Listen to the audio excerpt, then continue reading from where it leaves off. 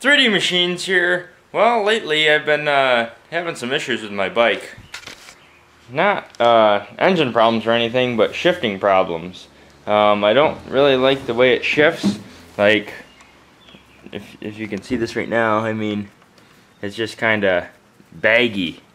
And to find first, like you can be in first gear and still shift down, and then after maybe like 5 or 6 kicks, it finally locks into the first position. Even though you can drive it with it wobbling, once it's locked, you know, that's how it's supposed to be. So I don't know if my welds snapped or the shifting rails just shot, because Chase said they were going to replace the shifting rail, but they didn't because they got rid of the bike. I bought it, right? But I'm going to pressure wash it. As you can see, it's muddy as hell. Thanks to Seth. I mean, I got it muddy, but Seth just freaking plastered me. He got right into a freaking mud pit, and I was following him like real close. He stops right in the freaking deep mud, and then doesn't just get out of it slowly, freaking pins the shit out of it, and cakes me with mud. So I mean, it's cleaner than it was, but I mean, you couldn't even read the numbers. You couldn't read anything, and I was completely freaking muddy. But it's definitely muddy, so we're gonna clean it with the pressure washer so that she's looking good, so we don't get any dirt or grime into the engine when I start taking that apart. Check it out. She is damn near clean. Looks way better. Yeah, I think that's the cleanest it's been ever since I bought it. After I cleaned my bike, I've been in a cleaning mood. I moved everything and sweeped under it and then moved it back. But as you can see, the floors are real clean. But my lift's even free. So after I build this thing, I can sweep it off. As you can see, I got some grime there, but I already cleaned the sides here. So I just gotta put this thing together and put the bike on it. 10 seconds later, 20 seconds later. All I gotta do is sweep this stuff off and I'll have a nice clean lift. That's all I could get off of it. I should have pressure washed it along with my bike, because this stuff's all greasy and grimy. Holy crap, it's on the lift. Just like the lift, my bike ain't going anywhere. Speaking of my bike not going anywhere, when I had the damn thing out there drying, this frickin' one kid's like, you wanna sell that? I'm like, hell no, it's way too damn fun. So I got the bike up in the air, as you can tell. But I'm gonna start taking the whole crankcase apart. So the first thing I'm gonna do is drain the oil, of course. And I'm sure I'm gonna have an oily mess. So if my weld snapped in there, I'm probably just gonna order the whole right side of the crankcase. There's one on eBay right now for $199, free shipping. I would take this to school because I'm taking welding classes next semester and the semester that follow that, and I would take it right to them and have them like TIG weld it, but it's not for another couple weeks until it starts up. So I don't want to be down a dirt bike for a couple weeks, so I'll just buy the damn part. And then worst case Ontario is I keep the crankcase and take it to school one day and have them fix it and have a spare.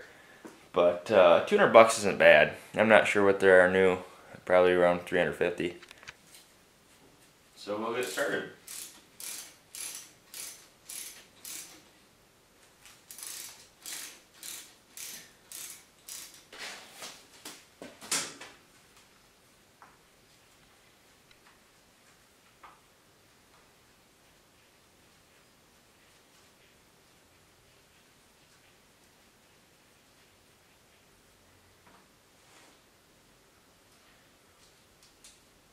I think I put about 3.5 hours on that oil.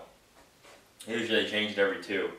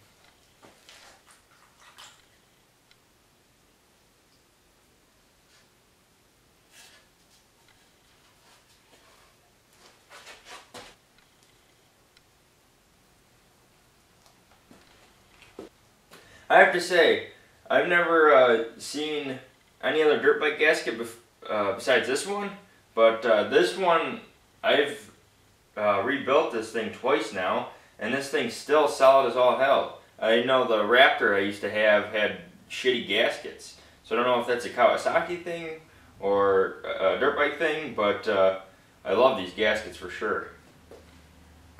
Snap. Yeah. It's not moving nearly as much as it was when Chase had it, but she snapped off. So I'll take the clutch basket off, and we'll get to see that a little bit better, and then go over on the other side and remove the shifter linkage and take it right out.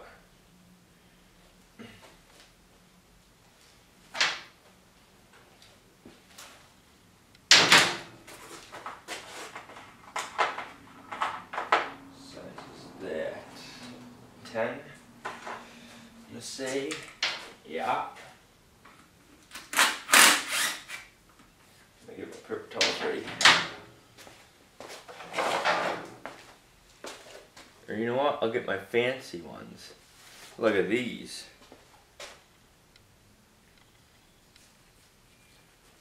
You wish you had part napkins like that?